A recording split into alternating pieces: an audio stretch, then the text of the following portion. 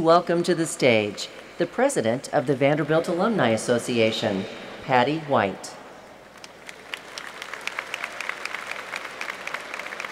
The president of the Vanderbilt Student Government, Lizzie Shanazarian.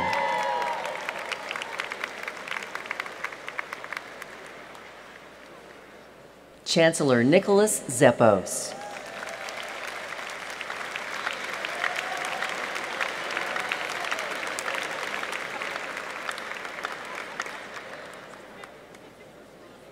And our 2016 Senior Class Day speaker, Soledad O'Brien.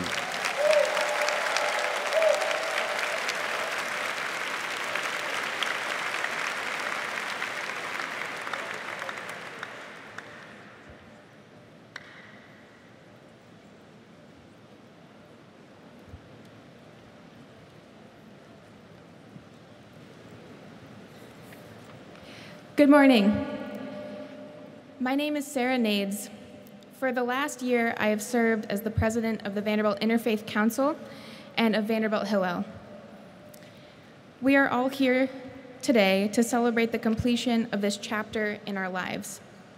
While we spread out across the globe, it is important that we take with us not only what we learned in the classroom, but also the respect for others that a place like Vanderbilt has helped us cultivate.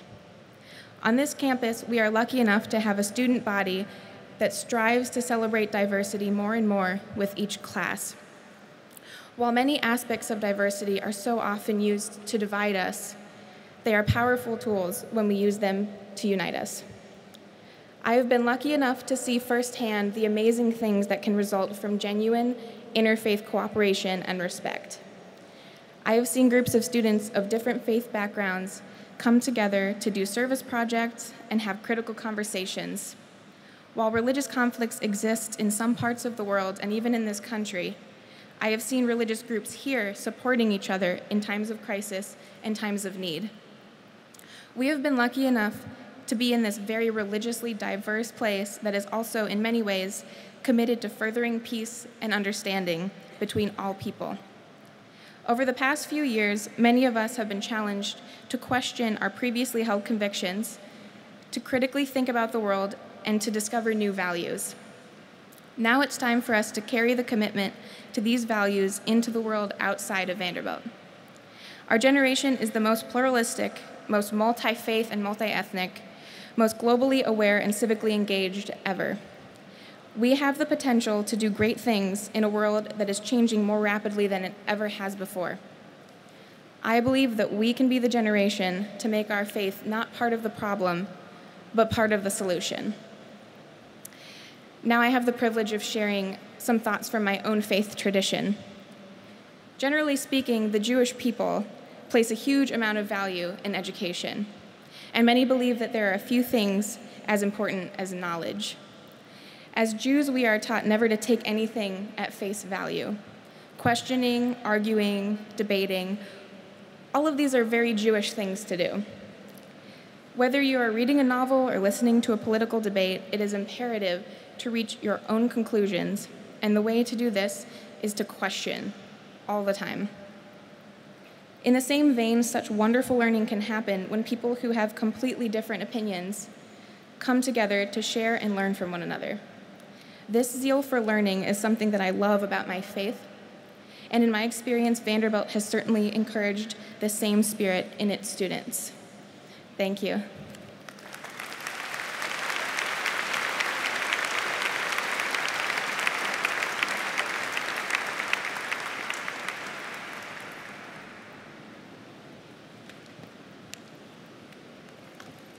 Hi, everybody. Good morning and namaskar.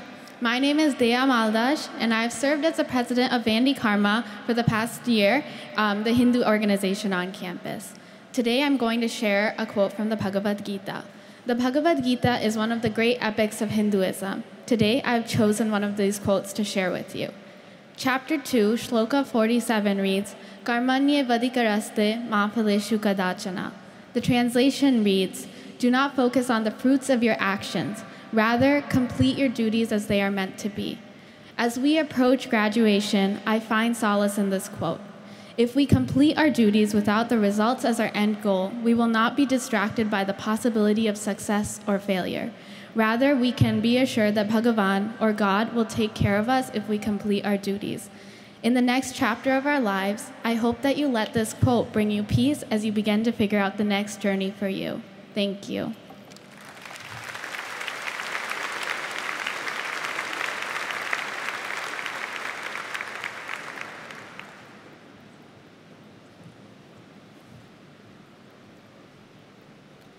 Good morning and salam to all.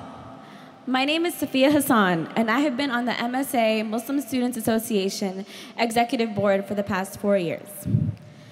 Islam teaches us that we must constantly better ourselves and increase our knowledge. Our religion teaches us that sabrun jameel, patience, is beautiful. The Quran teaches us that Allah is the best of planners. I implore you to take these lessons as we further our studies and our careers post-graduation. We must have patience in the current political climate. We must continue learning outside of Vanderbilt. And we must always remember that no matter how much we plan our lives, Allah is truly the best of planners, and His will comes before ours. I leave you all with my favorite quote, as Sayyid Ahmad al-Rifai said. I've kept it in mind throughout my college experience, and I know it is applicable to every single one of our futures.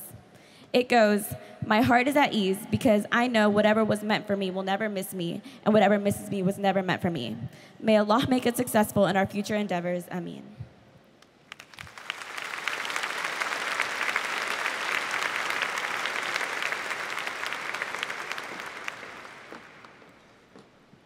Good morning.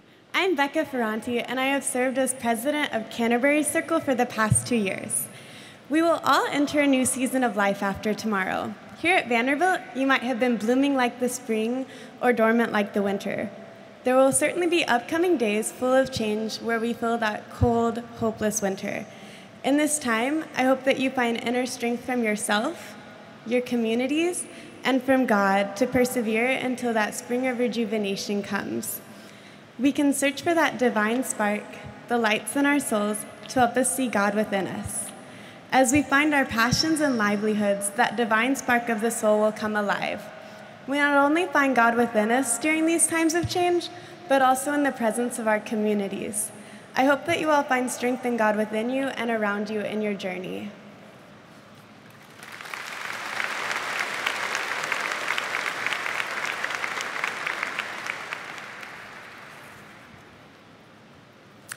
Welcome, class of 2016. Congratulations.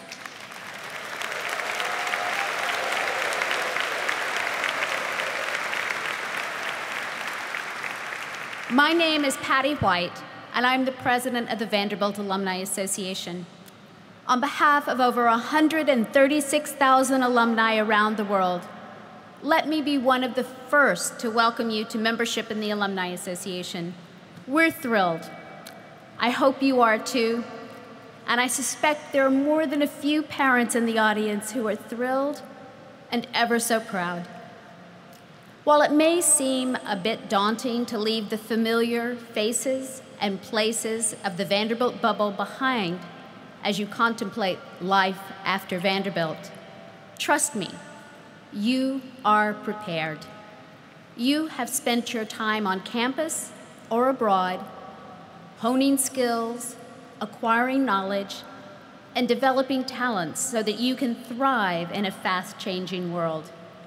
Your Vanderbilt network has just expanded from the 1,600 classmates graduating with you tomorrow to the worldwide alumni community in over 140 countries. Wherever you go, there is likely to be an alum that is already there. None of us can predict the twists and turns our life pathways will take. If you had told me when I graduated 40 years ago that I would move to 5 cities and spend more than half that time in Europe, I would have been incredulous. Life has certainly been a grand adventure, and I have been grateful for fellow alumni every step of the way. So when you go to grad school or take your first job in a new city, connect with the alumni there. Sign up with VU Connect and keep your details current so you can receive directly information about local chapter events. If the only address that Vanderbilt has for you is your parents' home in Dallas, you won't get information about local alumni events if you're working in New York City. Join the Vanderbilt LinkedIn group. Like us on Facebook. Y'all are expert on social media, so just do it. Every class of graduating seniors stands on the shoulders of all the alumni who have gone before. Their sustained and generous support has enriched your experience here. From Opportunity Vanderbilt, to endowed chairs for outstanding faculty, to the commons and college halls, alumni support has been invaluable. Through your support of the Senior Class Fund, you have acknowledged the importance of giving back and paving the way for future Commodores. Keep up the great work. Commencement is the beginning of life after Vanderbilt, but it also means that you are now Vanderbilt for life. You're ready, and so are we. Welcome to the Alumni Association.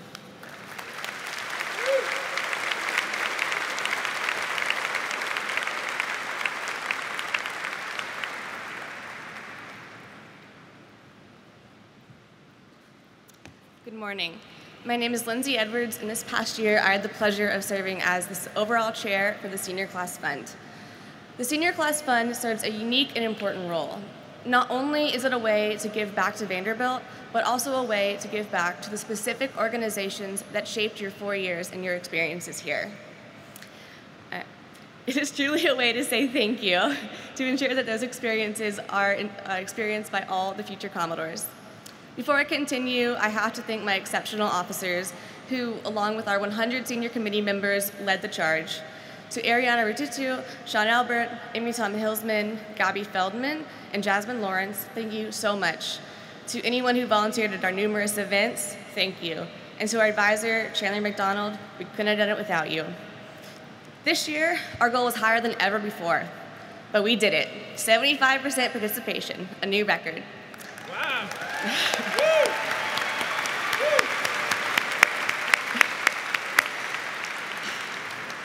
To every senior who participated, thank you for showing you'll continue to support Vanderbilt.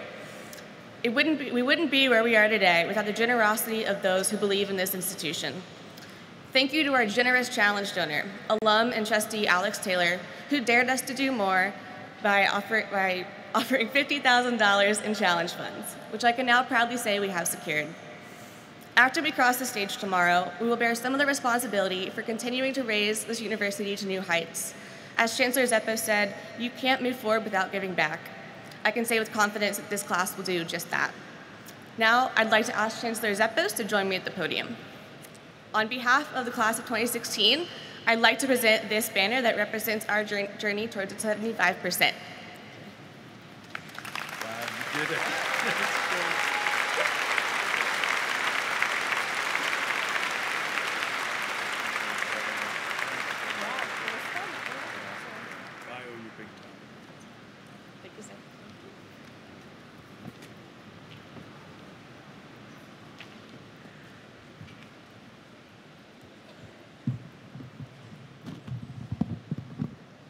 Good morning, faculty, family, friends, and distinguished guests, and a very special good morning to Vanderbilt University's class of 2016.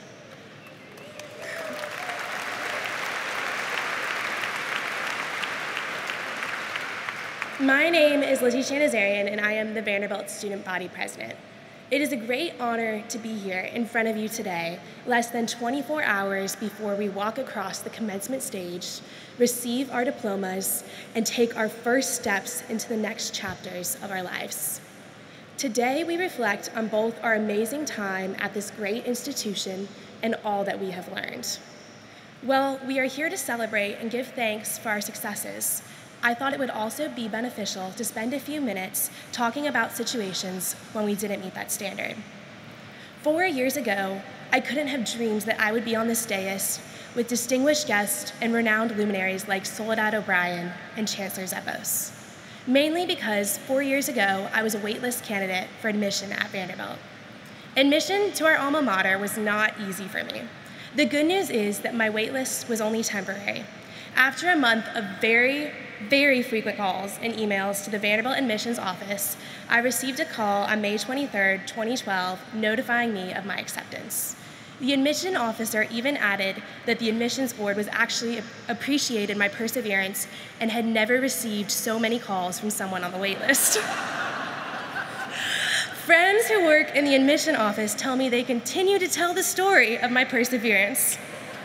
Sometimes prevailing after having first met resistance makes the outcome even more satisfying than when things come easily.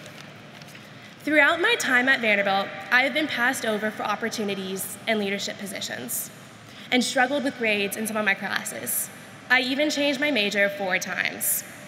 There have been times that I felt subordinate to my phenomenal peers, and I allowed my perceived inadequacies to limit me. During those times, I would think back to the sage words of Eleanor Roosevelt. No one can make you feel inferior without your consent.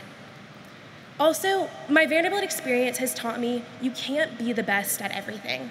The only thing you can be the best at is being yourself. You must carve your own path, find your passions, and chase them. I once heard a professor state what I am trying to say. Do what you can with what you have, where you are. I think this speaks well to what I deem my most important lesson during my 4 years at this institution. Despite our perceived inadequacies and times of struggle, Vanderbilt is awarding us all diplomas tomorrow. The seminal event will commemorate our hard work and the education we received, accomplished through countless hours we have spent in Central Library, the epiphany moments we had writing papers and finally deciding what it was we were trying to argue, and debates we had in class defending arguments we spent for days carefully crafting. However, the education we have received at Vanderbilt goes far beyond the academic requirement to earn a diploma.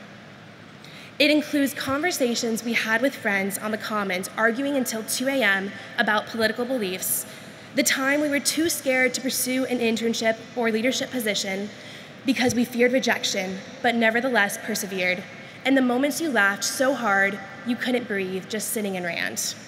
Who can forget the first day of spring on alumni lawn when everyone is wearing shorts and playing Frisbee despite the fact that it's 60 degrees?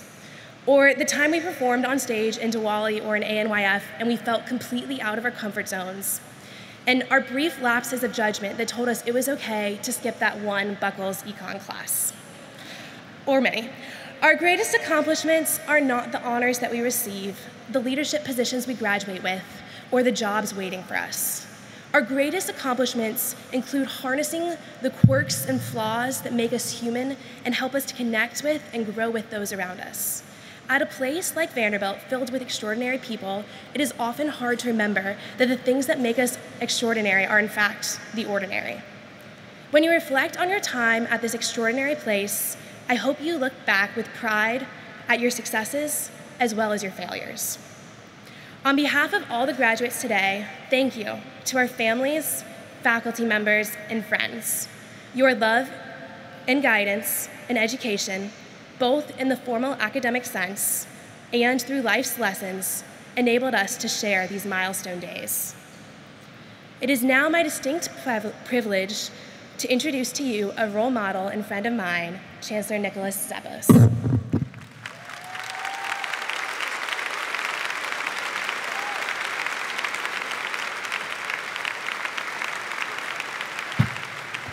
Well, that was very nice, and welcome to Senior Day. It's going to be a great day. We're going to have a lovely commencement tomorrow. I've been playing with my weather dials. I think I've got everything tuned in for tomorrow, so I think that's taken care of. I hope many of you could enjoy the party last night, and it was really great music, great friendship, great community, really the very, very best of Vanderbilt. It was nice to have Deacon show up and play a set or two. And my only concern was I thought there were more parents rushing the stage, getting their pictures taken, but I was up there too, so I told him I'd want to go on tour with him next week. He said, I'll get back to you. So thank you, Lizzie. and you have been a phenomenal partner in what I think is a unique part of Vanderbilt, which is the students and the administration, the faculty, always opening up offices, opening up arms to each other to really say, how do we listen and learn from each other and all try to make Vanderbilt a much, much better place? You've been a great friend and a great colleague and counselor in your year of service. She has a very, very difficult job. I also want to extend my appreciation to Lindsay Edwards and the other senior class fund officers for their inspired efforts to motivate until I think I was told about 11:30 last night to give back to this great university. We have an amazing 75% participation, and that's more than 1,100 seniors who contributed to this extraordinary outpouring of support for alma mater. I think it really affirms for me and for so many other people that this is something worth supporting, that this is an institution that has made a difference in your lives, and that there's something about it that even when you're leaving after paying a lot, you've received a lot, and you want to give back. And I don't think there are any more beautiful seedlings that are being planted in a beautiful garden called Vanderbilt than these senior participation gifts. I know our future is secure. I also want to thank Sarah Nades, the president of the Interfaith Council, as well as Dea Maldas, Sophia Hassan, Rebecca Ferranti, for their eloquent and really moving spiritual blessings for our community.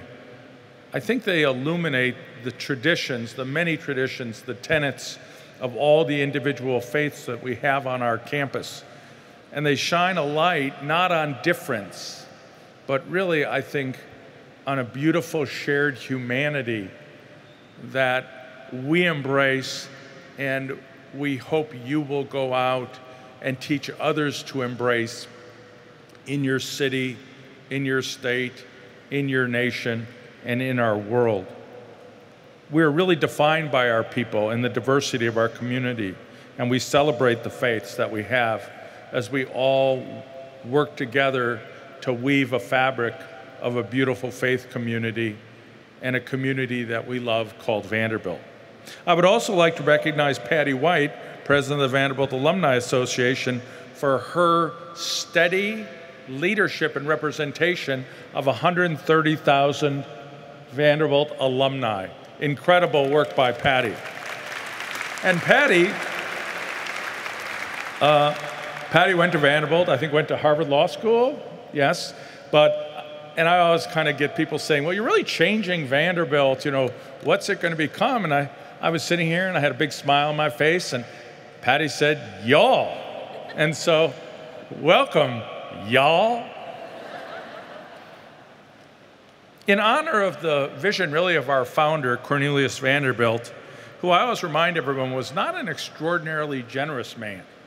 And he somehow got motivated, largely by his second wife. You affectionately refer to her as Crawford, Frank Crawford Armstrong Vanderbilt, to make a large gift to this university. When he did so, it was in the ashes of the Civil War. And he said, if I can do something to heal humanity, to heal up the wounds of our nation, I will be very pleased with what I have done. He never came to the campus. He never was educated, but his founding gift that built this university from the start really was inspired by this idea of healing, of caring, of a common humanity.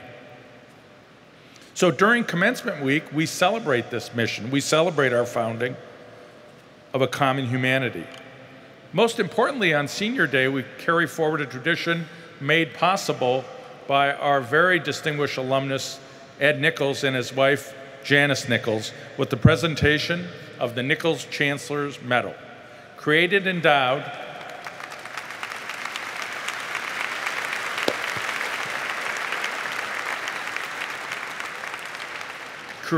endowed in the memory of Ed's parents, Edward Carmack Nichols and Lucille Hamby Nichols, this award pays tribute to a true humanitarian who has dedicated her time and efforts to caring and compassionate work that makes a positive difference in the lives of others.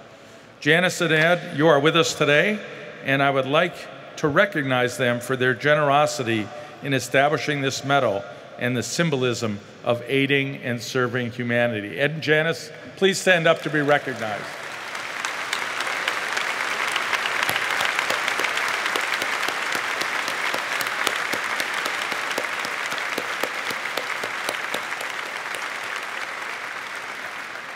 On behalf of the entire Vanderbilt community, I am honored to welcome our senior Class Day speaker, Soledad O'Brien.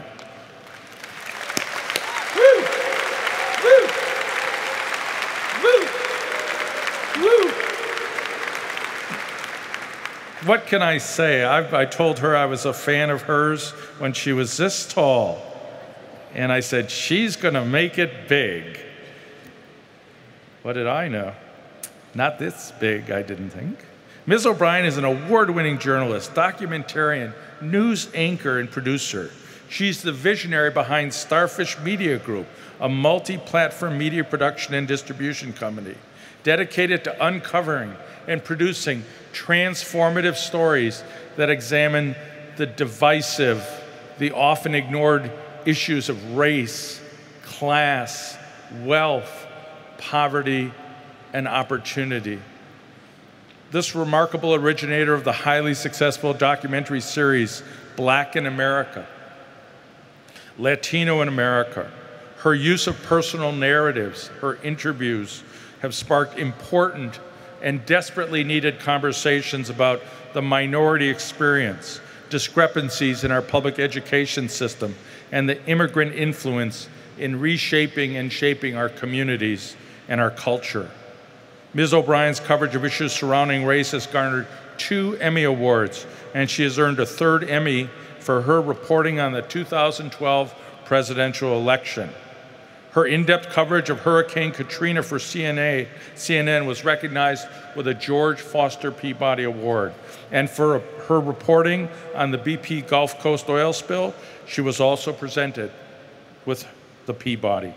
When the incredibly destructive tsunami wreaked havoc on Southeast Asia in 2004 that seems so far away to many of us in America, Ms. O'Brien kept the world and all of us abreast of the devastation. And for this, she received an Alfred I. DuPont Award. In 2010, she was named Journalist of the Year by the National Association of Black Journalists, and Newsweek magazine has heralded her as one of the 10 people who make America great. Her alma mater, Harvard University, named Ms. O'Brien a Distinguished Fellow in 2013.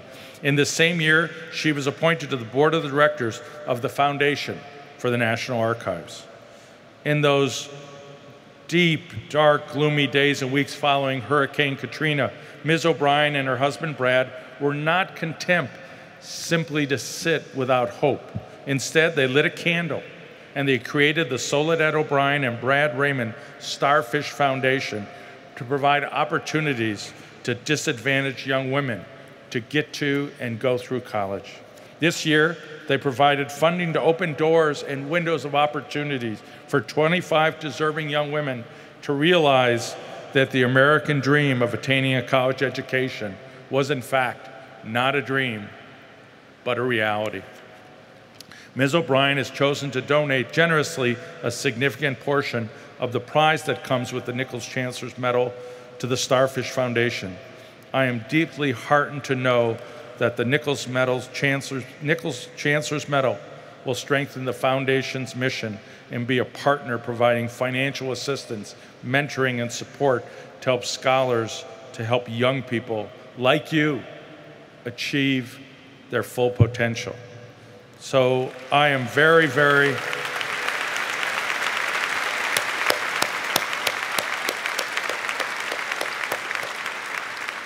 So I am very pleased and proud to present to Soledad O'Brien the Nichols Chancellor Medal.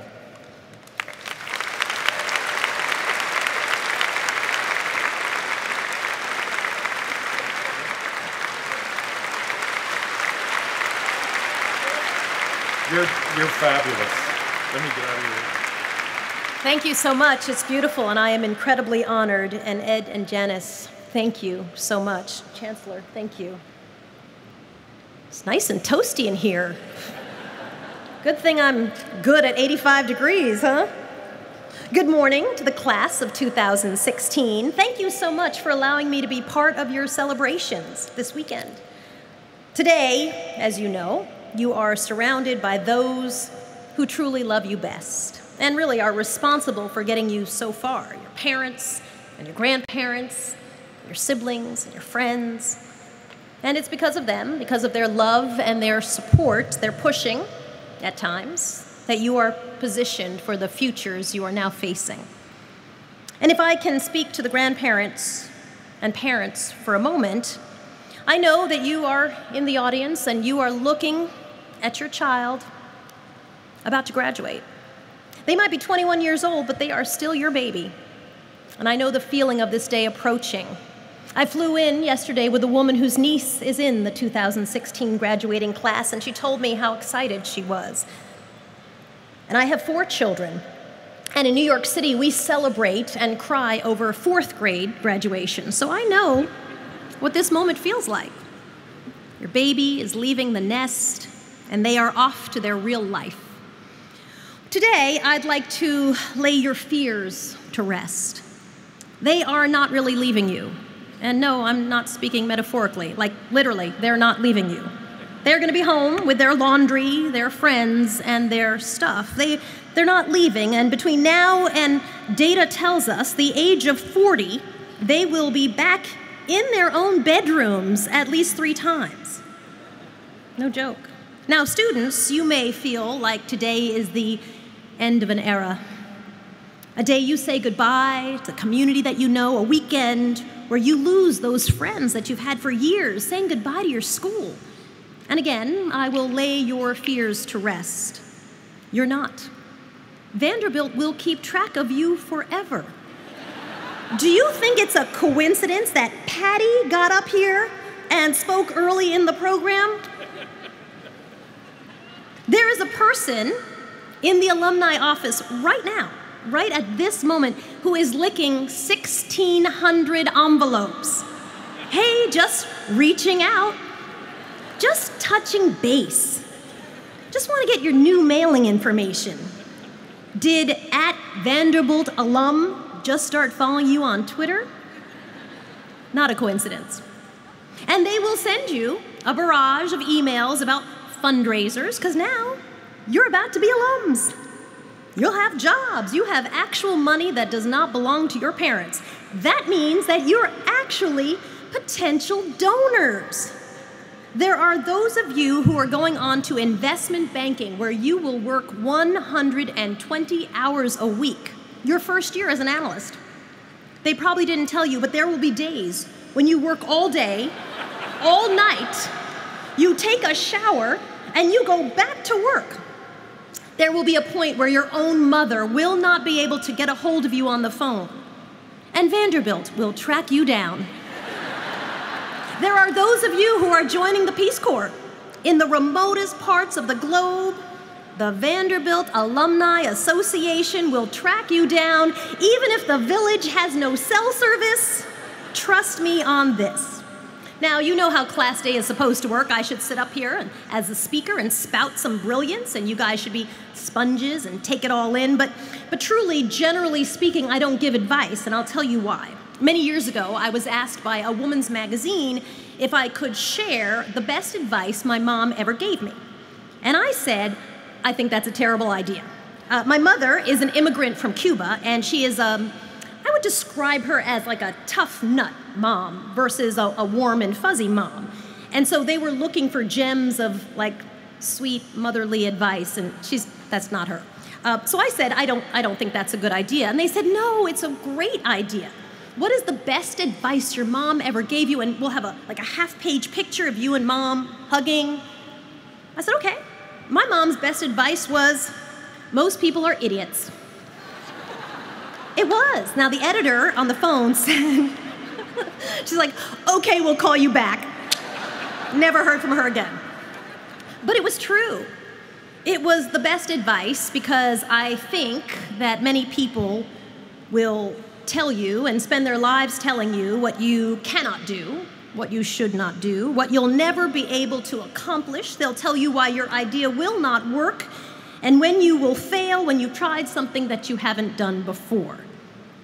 And I think my mom's point was, they're idiots and you shouldn't listen. And I think my mom, in some ways, would be in a position to know. My parents are both immigrants to this country. They met in 1958. My dad is white and Australian, and my mom is black and from Cuba. And they met because they attended daily mass.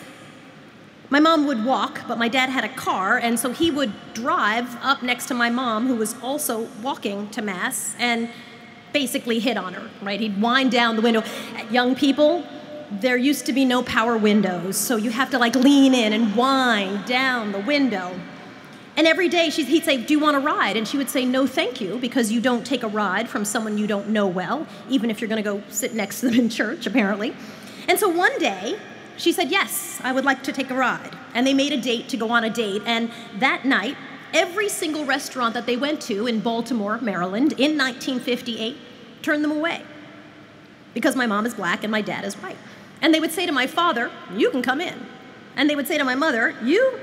Absolutely not. And the two of you? Certainly not. And so my mom, after being turned away from restaurant after restaurant after restaurant, took my father back to her apartment, and because she's an amazing cook of Cuban food, whipped him up an amazing meal. And when she would share that story with me and my 3 sisters, her entire point was, see, girls, if you can cook, you can get a man.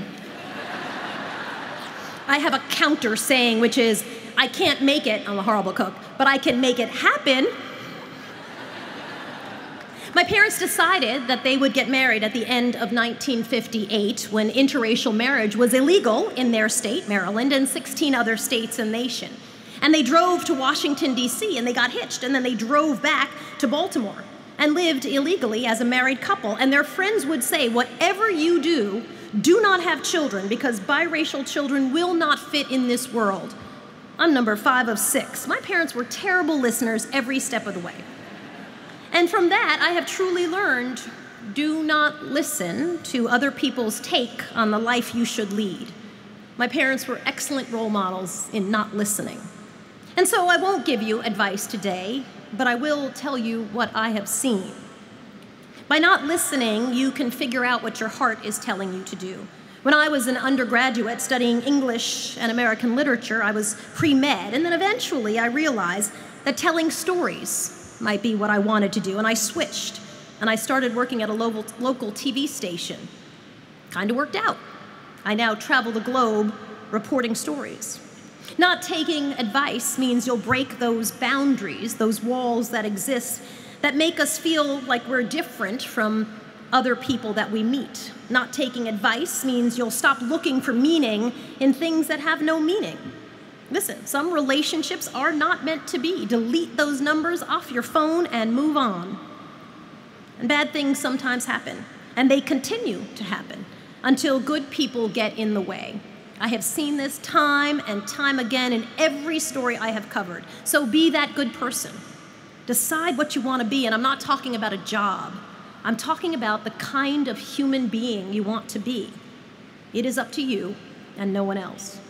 People can be mean and they can be unfair, but far, far more people are good, and they're generous, and they're helpful, and they're hopeful. And that means you're going to have to lead with an open heart. And it also means that little heart is probably going to get stomped on a few more times than you'd like. But if you go where your passion and your heart leads you, I guarantee you will have incredible experiences, because I have. Leaning in, as Sheryl Sandberg likes to say, do it. It's not just a strategy for women in business early in their careers. I think it's good advice for everybody. But I would add this: lean in to use your voice and make change where it needs to be made, and lean in to invest your heart and soul in ideas and people that maybe other people don't even care for, or maybe they don't even see the value in. Because leaning back when you're young, honestly, is just another word for cynicism. And that's not clever when you have been given all the advantages that you have been given in education, if you have earned the opportunity to be sitting in the audience here today. Use your power as a millennial to make those changes where you are. Today, millennials in the workforce really confuse older people. I just attended a conference a couple of days ago where business people sat around discussing their strategies for attracting and retaining millennial employees. They described how their youngest employees came together to advocate for change within one particular company around, in this particular case, the parental leave policy. Millennials in the company felt it should be for both men and women who were new parents. The corporate leadership listened, and the policy was quickly changed. That differs a lot from how my first boss at WBZ-TV in Boston in 1987, I will not name him, although he deserves it, talked to his employees who were young and trying to make it. He said to us, "There is a 747 flying over this building right now full of people who would love to have your job, so suck it up." Charming, right? But it means you have power to make change that can impact real people. And that is not a responsibility to take lightly. In 1958, my mom and dad were living as a married couple in Baltimore, Maryland, and my mother would tell me how people would spit on them as they walked down the street with my two older sisters who were born in Baltimore.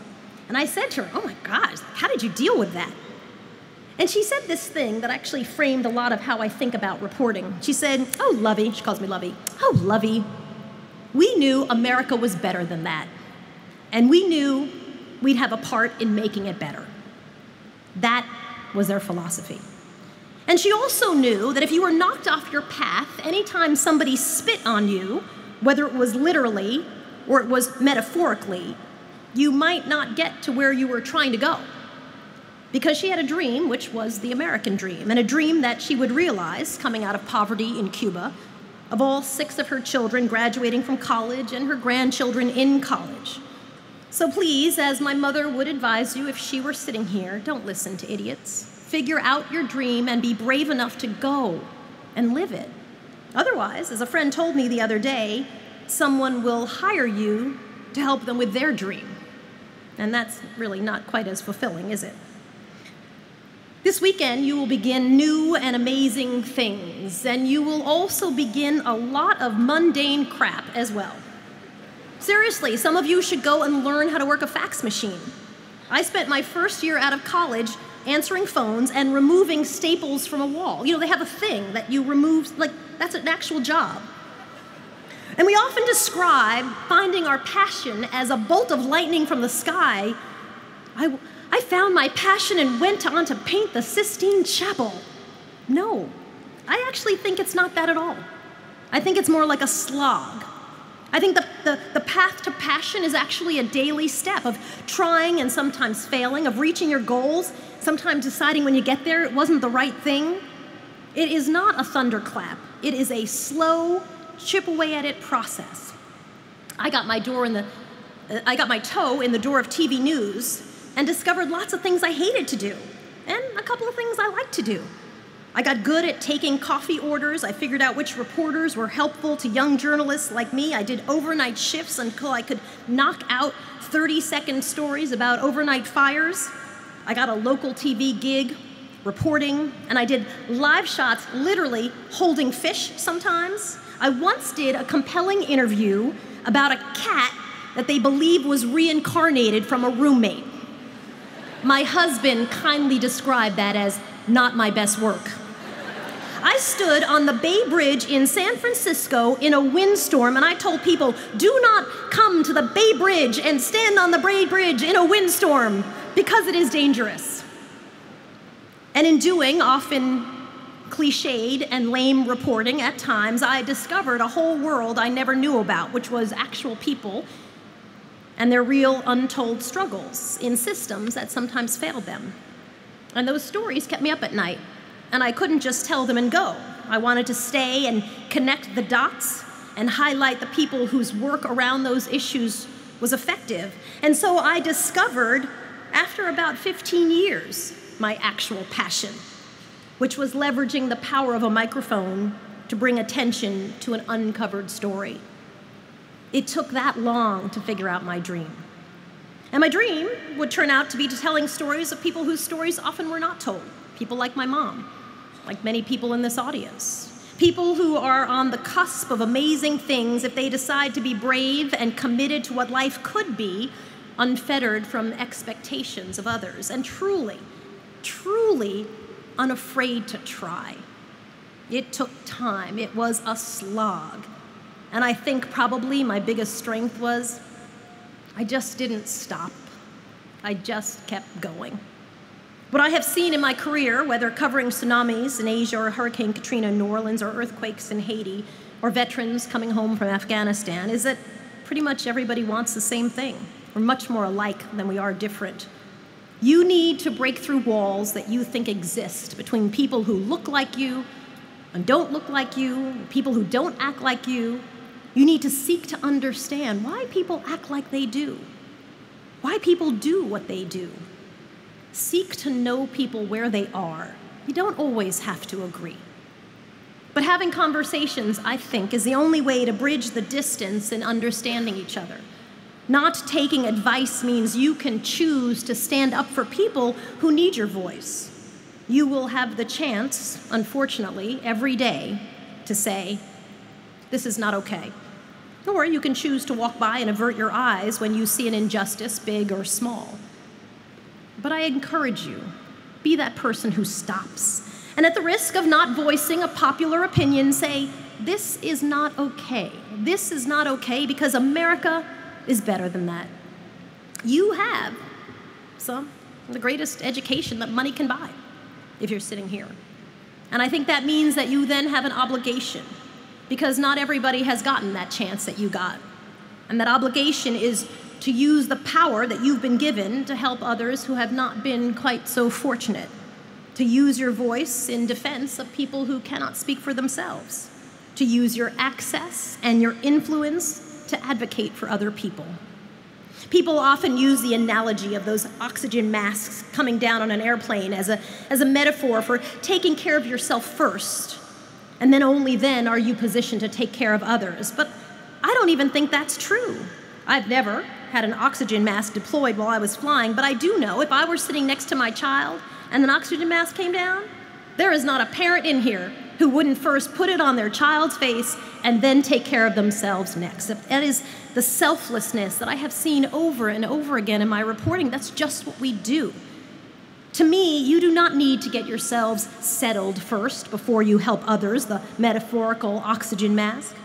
Every step of the way, even when we feel we don't have much to give, we can give of ourselves, of our respect, of our time, of our ability to listen. You do not need to be rich. You do not need to have a foundation to make a difference in someone's life. You don't even need to have a regular paycheck or a certain career path. So much of what led me to my passion was working with people who struggled, who had nothing, when I had nothing. I founded an organization that sends girls to and through college, but my work really in that space began well before we officially did it. My final words of non-advice to you, class of 2016, is don't let people kill your joy. You will find them. They will glom onto the bottom of your shoe like gum. And so I would tell you that starting today, remove people from your life who make you feel bad about who you are and who you'd like to be. Block them on Twitter, unfriend them on Facebook, and do the same thing in real life. Don't let people steal your joy or your hope in a better opportunity. You have lives ahead of you to do well and to do good in this world, and to be great and to be good to others, and to find greatness and to seek out goodness in other people, because you might not believe it at times, but it is all around us every single day. Graduation will be a day of big questions. What do you want to be? What do you want to stand for? When are you moving out of the home? When are you packing your stuff up out of your bedroom? Some of those questions. But truly superseding all of them, I think, is, what do you care about? What do you care about? You have been positioned, class of 2016, to do some pretty amazing things. But do them in the service of others. And I think you will discover that selflessness is ultimately very much part of what will make you great. Congratulations and good luck.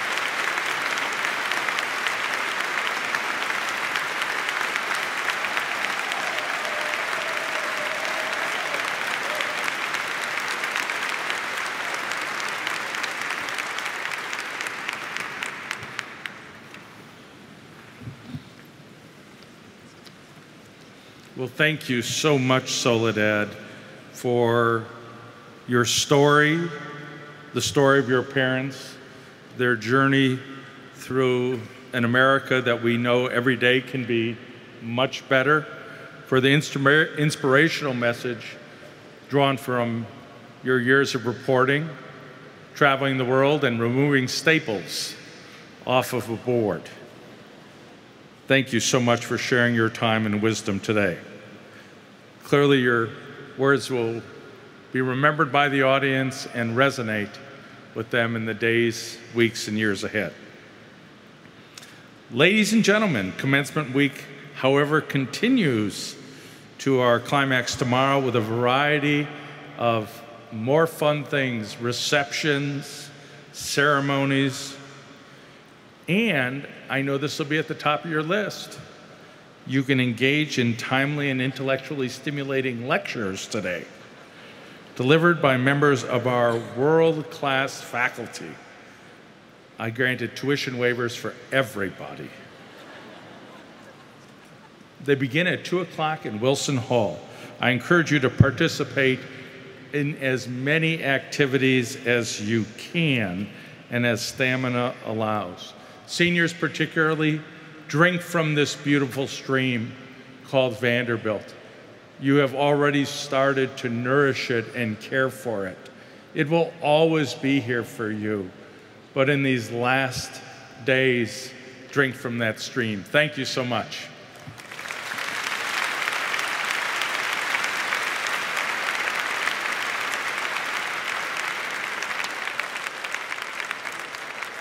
Thank you for attending this year's Senior Class Day. Ladies and gentlemen, To the faculty seminars held in Wilson Hall, beginning at 2 o'clock and 3:15. Shuttles will continue to run to the garages until noon. Thank you, and we look forward to seeing you.